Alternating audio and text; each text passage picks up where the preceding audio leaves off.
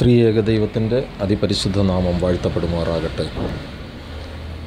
ഇന്ന് നമ്മൾ പഠിക്കുന്നത് ഭാഗം 2 യൂണിറ്റ് 4 ചാപ്റ്റർ 16, അതായത് രണ്ടാമത്തെ പുസ്തകം പാർട്ട് 2 യൂണിറ്റ് 4 ചാപ്റ്റർ 16 സഭാചരിത്രമാണ് യൂണിറ്റ് 4. അതിൻ്റെ 16ാമത്തെ ചാപ്റ്റർ നവീകരണ പ്രസ്ഥാനം അഥവാ റീഫോർമേഷൻ മൂവ്മെൻറ്റ്, അതിനെപ്പറ്റിയാണ് നമ്മളിന്ന് പഠിക്കുന്നത്. അപ്പം സമൂഹത്തിലും സഭയിലും തിന്മകൾക്കെതിരെ പ്രതികരണം ഒരു ആവശ്യമാണ്. അങ്ങനെ സമൂഹത്തിലോ അല്ലെ സഭയിലോ അല്ലെ എവിടെയാണെങ്കിലും തിന്മകൾ ഉണ്ടെങ്കിൽ നമ്മൾ അതിനെതിരെ പ്രതികരിക്കുക എന്നുള്ളതാണ്. ഉദാഹരണം പറയുകയാണെന്നുണ്ടെങ്കിൽ മഹാത്മാഗാന്ധിജി നമ്മുടെ ഇവിടെ ബ്രിട്ടീഷുകാർ കയറി അവരുടെ കോളനിയായിട്ട് ഇന്ത്യയെ വെച്ചുകൊണ്ടിരിക്കുന്ന സമയത്ത് മഹാത്മാഗാന്ധിജി അഹിംസ എന്ന സമര രീതിയിൽ കൂടി ബ്രിട്ടീഷുകാരെ ഇവിടെ നിന്ന് ഓടിച്ച് നമുക്ക് സ്വാതന്ത്ര്യം നേടിത്തന്നു. അതൊരു വിപ്ലവമായിരുന്നു. അഹിംസയിൽ കൂടി ഒരു സമരം ചെയ്തുകൊണ്ട് നമുക്ക് സ്വാതന്ത്ര്യം നേടിത്തന്നത് എന്നതുപോലെ എവിടെ തിന്മകളുണ്ടോ അവിടെ നമ്മൾ പ്രതികരിക്കുക എന്നുള്ളതാണ് നമ്മൾ സാധാരണ ആൾക്കാർ ഒക്കെ നമ്മൾ ചെയ്യേണ്ടുന്ന ഒരു കാര്യം. തിന്മകളുണ്ടെന്നുണ്ടെങ്കിൽ അതിന് പ്രതികരിക്കുക.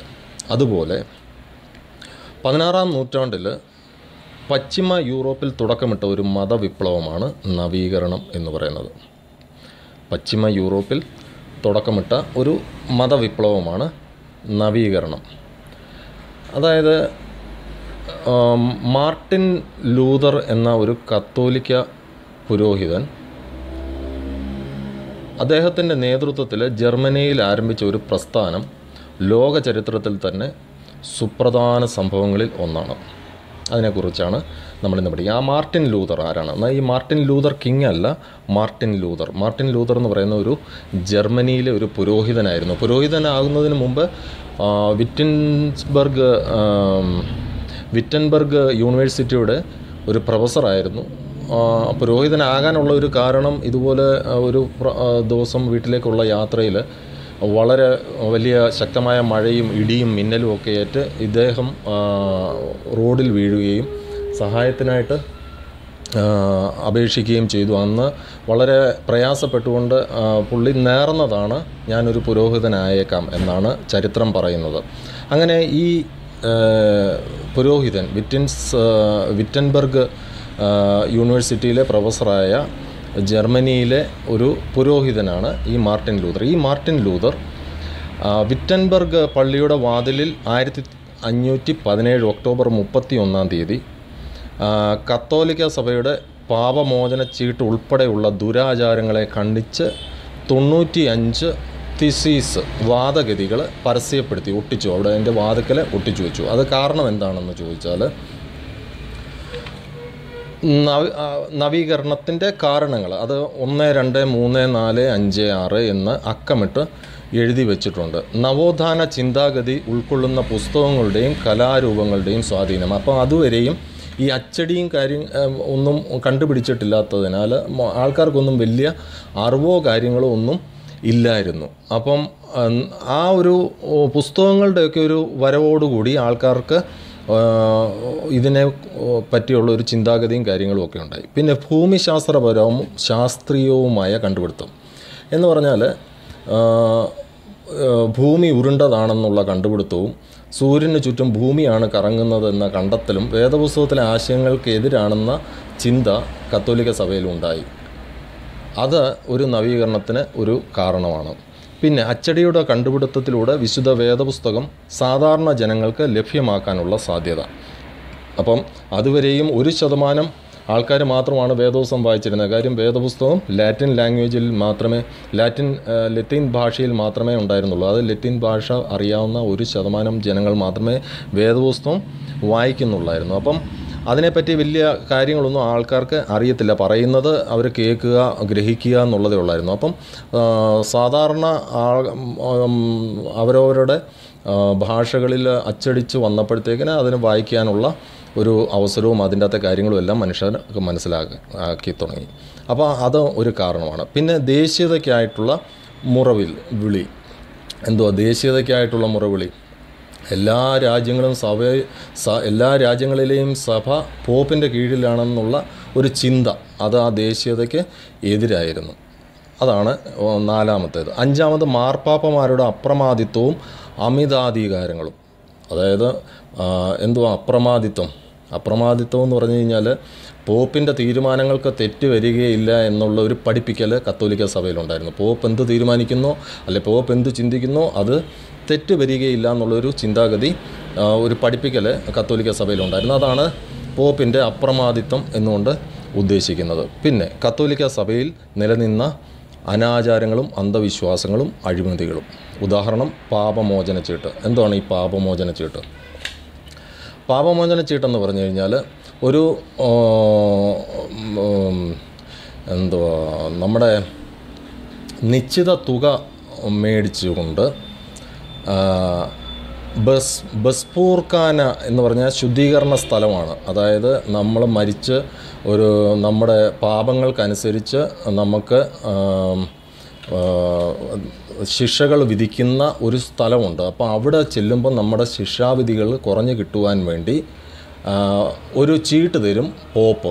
അത് കിട്ടിക്കഴിഞ്ഞ് കഴിഞ്ഞാൽ പാവങ്ങളുടെ നമ്മുടെ ആ ഒരു ശുദ്ധീകരണ സ്ഥലത്ത് വെച്ച്, അതായത് ബസ്പൂർഖാന എന്ന് പറയും, ആ ഒരു സ്ഥലത്ത് വെച്ച് ആ അഗ്നിയിൽ നിന്നും രക്ഷപ്പെടുവാനായിട്ട് വിശ്വാസികൾക്ക് പാപ്പ നൽകുന്ന ഒരു സമ്മതപത്രമാണ് പാപമോചന ചീട്ടെന്ന് പറഞ്ഞാൽ. അപ്പം ഈ ഒരു 6 കാരണമാണ് നവീകരണ കാരണങ്ങൾ.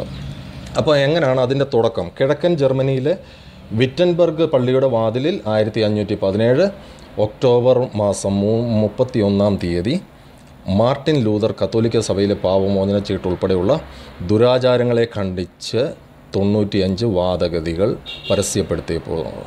അപ്പം ഇതിനെ ചൂട് പിടിച്ചുകൊണ്ട് നവീകരണ പ്രസ്ഥാനത്തിൻ്റെ വളർച്ച, അതായത് ഈ കാര്യങ്ങളൊക്കെ ശരിയാണെന്നുള്ള ഒരു ഇത് വെച്ച് ഒത്തിരിയും ആൾക്കാർ ഈ ഒരു പുരോഹിതൻ്റെ പുറകിലാണ് നിരക്കുകയും അതിന് ശേഷം ആൾക്കാരുകൾ അതിനെ പിന്തുടരുകയും ഒക്കെ ചെയ്തിരുന്നു. അപ്പോൾ ആ ഒരു നവീകരണ പ്രസ്ഥാനത്തിൻ്റെ ഒരു വളർച്ച എന്ന് പറഞ്ഞു കഴിഞ്ഞാൽ ജർമ്മനിയിലെ മറ്റ് പ്രദേശങ്ങളിലും വ്യാപിച്ചു. ഒന്ന് സ്വിറ്റ്സർലൻഡിലെ ഉൾറിച്ച് സ്വിംഗ്ലിയും, ജനീവയിലെ ജോൺ കാൾവിന്, സ്കോട്ട്ലൻഡിലെ ജോൺ നോക്സ്, പിന്നെ ഇംഗ്ലണ്ടിലെ ഹെൻറി ഏഴാമൻ തുടങ്ങിയവരെ ലൂതറിൻ്റെ ആ ഒരു കാലഘട്ടങ്ങളിൽ നവീകരണ പ്രവർത്തകരായിരുന്നു. ആശയങ്ങളിൽ ചെറിയ വ്യത്യാസം ഉണ്ടായിരുന്നെങ്കിലും കത്തോലിക്ക സഭയിൽ നവീകരണം സൃഷ്ടിക്കുവാനും അത് ലോകം മുഴുവൻ വ്യാപിപ്പിക്കുവാനും ഇവരുടെ പ്രവർത്തനങ്ങൾ സാധിച്ചു. ഇപ്രകാരം കത്തോലിക്ക സഭയിൽ നിന്ന് വിട്ടുപോയവരെ പ്രൊട്ടസ്റ്റൻ്റ് സഭ അഥവാ നവീകരണക്കാർ എന്നാണ് പിൽക്കാലത്ത് അറിയപ്പെട്ടിരുന്നത്. അപ്പം പ്രൊട്ടസ്റ്റൻ്റ് സഭ എന്ന് പറയുന്ന ഒരു സഭ കത്തോലിക്ക സഭയിൽ നിന്നും ഇതിൻ്റെ ഈ കാരണങ്ങൾ, നവീകരണ കാരണങ്ങൾ കൊണ്ട് തന്നെ 6 അക്കമിട്ട മേളിലുണ്ട്, അത് നിങ്ങൾ നോക്കി പഠിക്കണം. അപ്പോൾ ആ ഒരു കാരണങ്ങൾ കൊണ്ട് തന്നെ അവർ ഒരു സഭ രൂപീകരിച്ചു. അതാണ് പ്രൊട്ടസ്റ്റൻ്റ് സഭ അഥവാ നവീകരണക്കാർ എന്ന് പറയുന്നത്. ഇത് അതിൻ്റെ ഒരു നവീകരണത്തിൻ്റെ ഒരു തുടക്കം ആയിരുന്നു. പിന്നെ നവീകരണ തത്വങ്ങൾ.